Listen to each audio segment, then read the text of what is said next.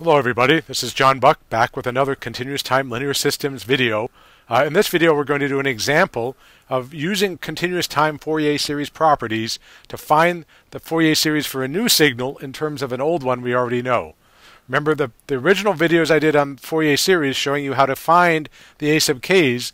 I showed you an example where x of t was a square wave that looked like this with a period of 4 and a height of 3, and by going through the integral for a sub k I found that the a sub k had this form. It was 3 over 2 e to the minus j k pi over 2 sine k pi over 2 times k pi over 2.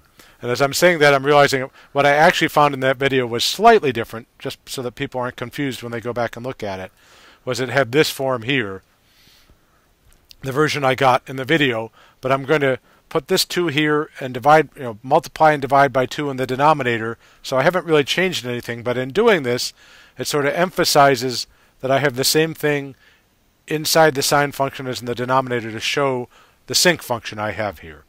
So this is the one I already know from the example I did before, sort of a helpful tool in my toolbox.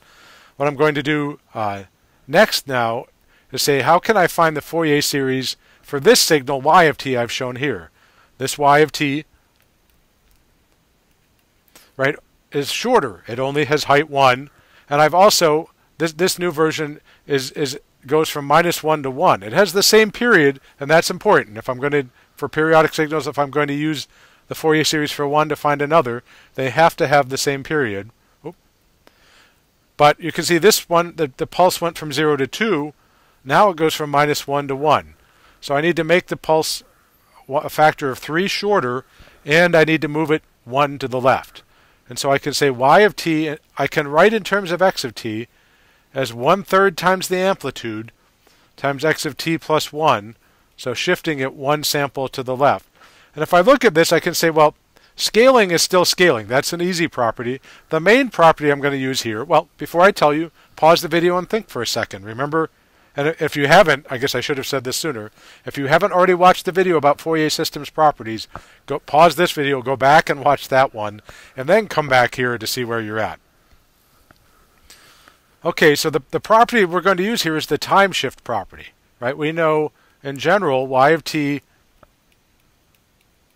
says if I shift by t0 in time, what that says is that the new Fourier series is e to the minus j k omega naught t naught times a sub k.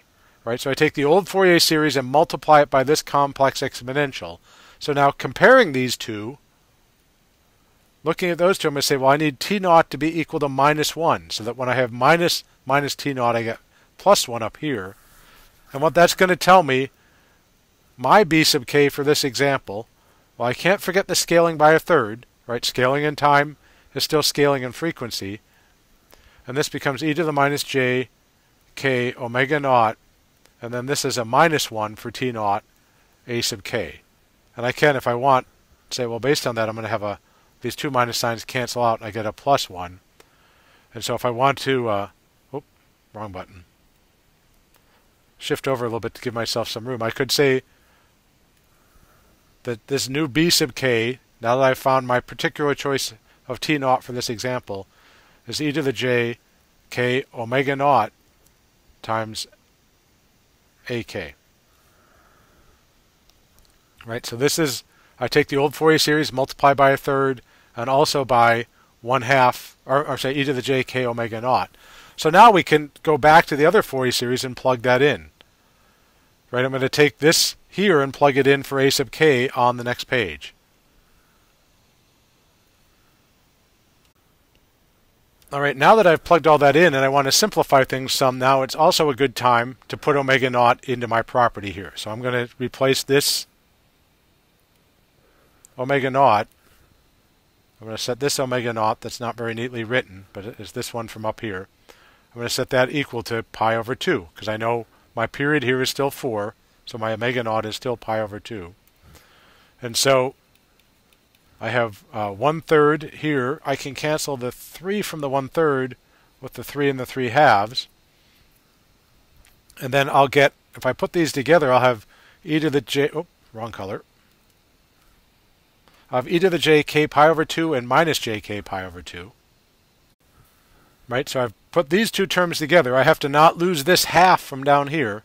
I'll put that half out front so I don't lose it. And then I still have my sinc function here.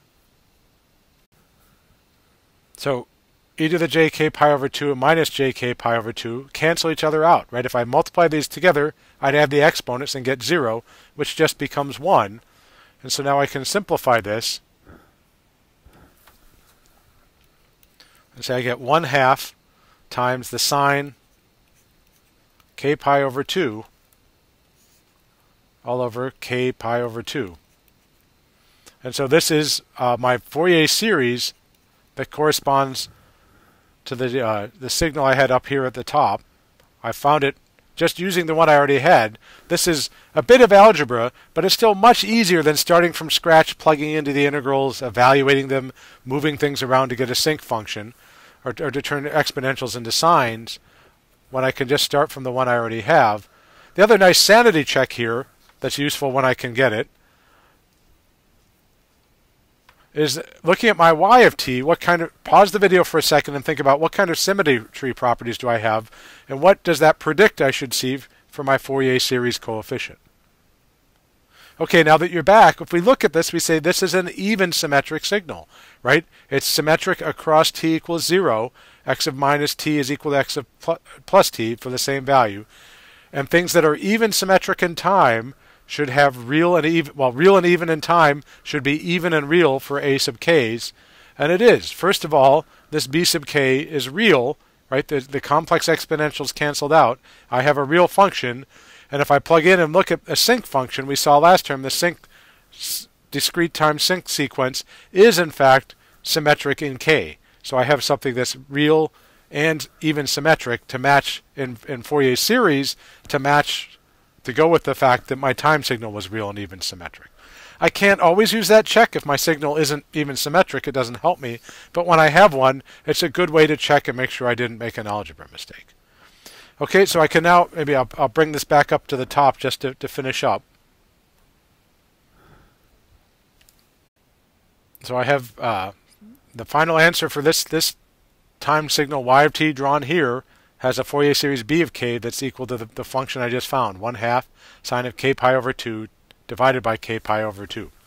All right, so that's all for this example. It's showing you how we can use the shifting property to find this Fourier series from this new square wave from the old one, instead of having to do all the hard work of doing the Fourier analysis integral from scratch. So I'll stop here for now, and I'll see you in the next video.